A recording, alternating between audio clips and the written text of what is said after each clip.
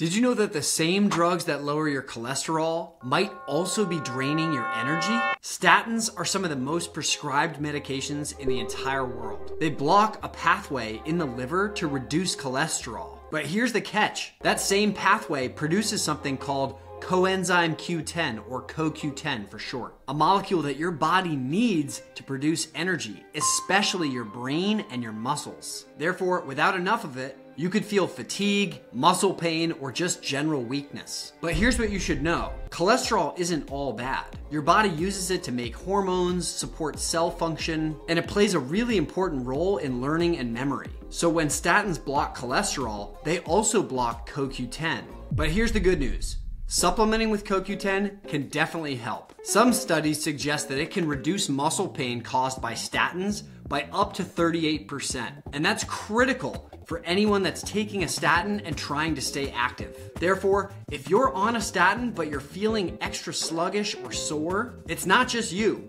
Look into CoQ10. Your muscles and your energy might just thank you.